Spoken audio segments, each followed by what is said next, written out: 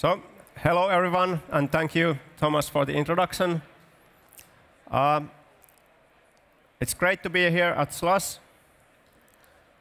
I'm just looking at the slides. Can I get my own slides? Yeah, thank you. So, Umbra has been working with the best video game developers doing the graphically best-looking games since 2007. And some of the games that we have been working with include Call of Duty, Destiny, Witcher 3, World of Tanks, and Quantum Break. So these like high-end AAA games.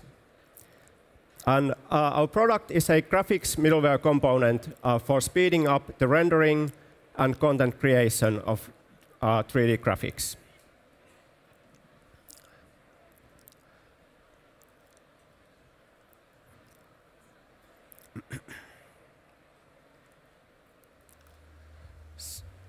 So, in the background video, you're going to see samples of some of the games that our partners and users create. Every year, they keep pushing back the boundaries on what can be rendered real-time on the currently available hardware. And today, I want to talk about the tools that we create to enable these games and what goes into creation of these tools. So, as a middleware provider, we've had the privilege to work with most of the best game engines, including the third-party engines such as Unity and Unreal, and we pretty much know those engines inside out. And also, we've worked with tens of different in-house engines, and we've learned that there's some things that are common with all of these engines. And when we started at Umbra, when we started working with our product and marketing, our message was quite simple, like Umbra gives you faster frame rates. And the product was quite technical and aimed mostly at programmers and to promise to give them better technical tools. And so how did this work out? Well, we did get a lot of users, and they did get better frame rates. But soon we figured out that what the game developers really want to do is create these amazing new game worlds. And what they really need, in addition to great rendering performance, is great tools for the artists to help create those worlds.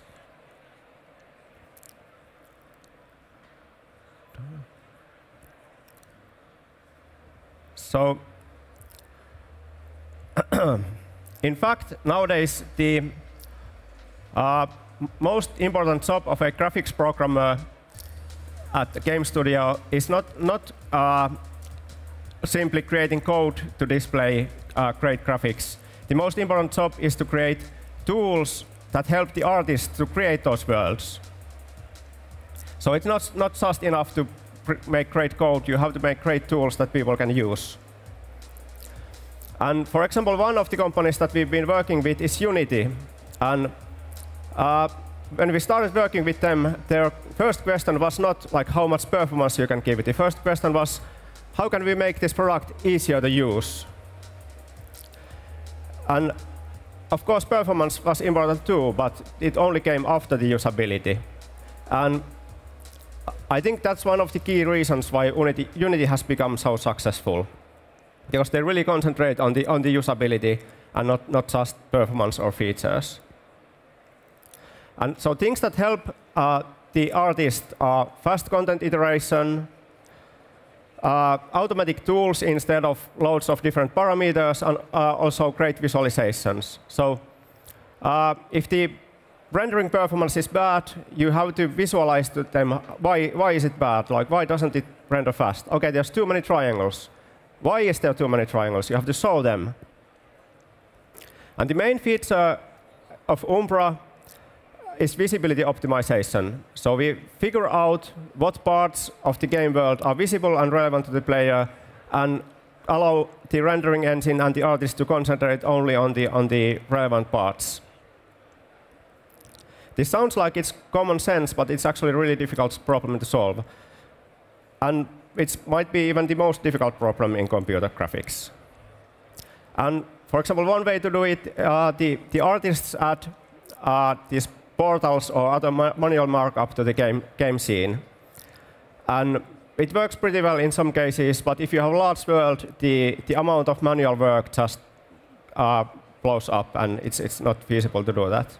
The other option is to do this pre-processing, like a brute force pre-processing. You run computations overnight, and in the morning you might get good results. But of course, that kills the content iteration times.